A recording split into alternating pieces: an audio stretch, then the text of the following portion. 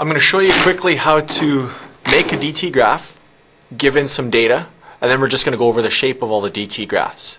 So when I say DT graph, I mean it's general again. It could be a distance time graph, it could be a displacement time graph. You might as well just assume everything's displacement time, because if you do it as a displacement time, you get it right all the time. If you do it as a distance time, you could possibly get it wrong. So here's what we're going to do. The motion of the dog is running after a rabbit, and we don't have a direction in our little statement here. We could say it's moving, it's running to the right. That's why I've put all my positives down. So you're given your table of information. This is your data table. I've told you time is going to be in seconds. So on your actual distance time axis, or your DT axis, time is always along the x, and it's in seconds. And your displacement, which is the dog running, is going to be in the positive direction, and it's measured in meters. Okay? If you were told that this was all in negative, you would actually extend this below and you'd write everything down here, and your whole graph would be flipped over. But because everything's positive, we're going on the positive side. Now we need to choose a correct scale. It's nice, the scale in time is always picked for you very nicely. It goes from 0 to 80. Use a ruler and try to get a scale that's going to count off nicely. So I'm going to try to get to 80. Maybe I'll try to go up by 5s. 5, 10, 15, 20, 25, 30, 35, 40. I just don't even have close enough space to get up to 80. So I'm going to go up by 10s. 10, 20, 30, 40, 50, 60, 70, 80. Awesome. 10, 20, 30, 40, 50, 60, 70, 80. Write those in.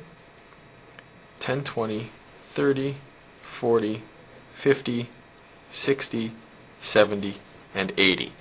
Now what you want to do is you want to go up the vertical axis, and you want to get your displacements, and you want to max out at 15, and you want to go from 0 to 15. So I'm going to try to go up by 5s on this axis. So if I go 5, 10, 15, it gets me right to here. That's not very much. So I'm going to go every second. I'm going to 5, 10, 15. Perfect. 5, 10, 15. Great. So 5, 10, and 15 meters. There. Now I have my data tables. Don't forget, you need to have a title. You will lose a mark if you don't have a title of what your graph is for. It is a dog chasing a rabbit. Now what we want to do, we want to put points down. We're going to do this the Francis way, which means we're putting big dots. Okay, 0, 0 is my first dot. Next dot is going to be 20, and it goes up 3. So that's around here somewhere. Some people will put a tiny little dot. That means you have to be very accurate. Me, I'll put a nice big dot. That means I have to be less accurate. I want to go 40 and 7. So a nice big dot about there. I want to go 60 and 10. Well, that's there. And then I want to go 80 and 13. Well, that's there.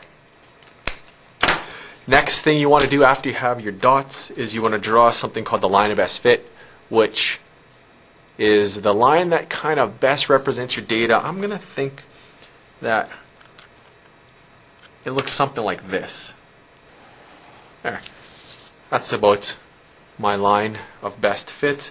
Now, what I've done is I've showed you taking a data table, putting it onto a graph, and now what you can do is you can figure out certain things about where the dog is at certain times. So if you wanted to know how far the dog was at 70 seconds, you would map your way up using a ruler, which I'm not doing. So map your way up to there, and then you come across to here, and that's approximately where your animal is, your dog is, at 70 seconds. Okay? So let's now look at some general shapes. So I'm going to get rid of this. And what I've drawn here is a big distance time graph. I'm going to start with my positives here, and then you'll notice that I can put my negatives on here as well. You know what maybe I'll do is I'll actually move outward here so that you can see the whole thing at one time. There. Perfect. Okay, let's see here. Some DT graph with shapes. Let's start off with constant velocity. A constant velocity on a DT graph If you're going to have positive constant velocity, what that means is your car or object, whatever, is not going to change how fast it's going. So I'm going to take my ruler, and if I draw a line with my ruler like that, that is constant velocity. And because it's in the positive direction, it's going towards the positive direction, you'd call that positive constant velocity. I could show you faster constant velocity, and that would be a line that just slopes a little bit more. So let's do a different color just to show you that. So let's see here, there. Straight line, that's just faster positive constant velocity. This one's not starting from your starting point. This thing here is called your point of reference. So if we said John Taylor is our point of reference, well, you're driving at a really fast positive velocity from John Taylor. And we'd have to give a direction for which way John Taylor is, or positive from John Taylor. So let's say that's towards the direction of Polo Park. This person is not starting at John Taylor, they're starting just a little bit more. So maybe they're at the bus stop between John Taylor and the direction of Polo Park, and then they drive off towards Polo Park, but they do it at a much slower constant velocity. You can show the same thing in the negatives. If I was to draw, let's see here, let's draw a really, really, really slow negative velocity. It's going in the negative direction. That means it started at John Taylor, but it's going like left or right or whatever. Or no, it's going left specifically. So it's going towards outside of the city, so towards the perimeter. So this is negative constant velocity.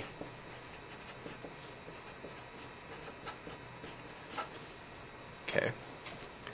If we wanted to show that the object was stopped, I got lots of room down here, so I'm going to show a stopped down here. So this object here is not moving.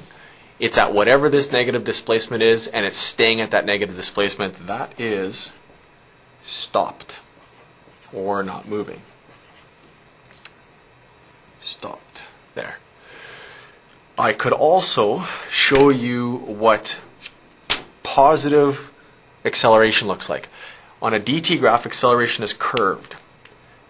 So let's take from here, let's say that your car starts left of John Taylor, and we draw a curved line like this.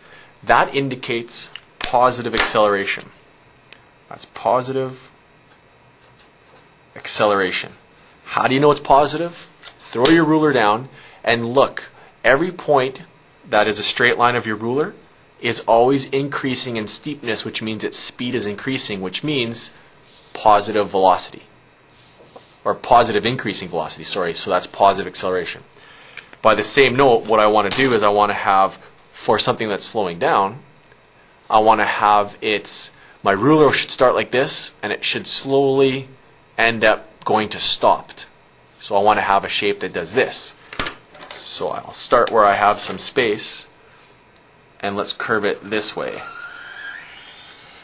That's negative acceleration, or deceleration, whatever you'd like to call it. That's negative acceleration. There. There's more shapes that we could try to figure out, but that's already getting kind of messy. There you go.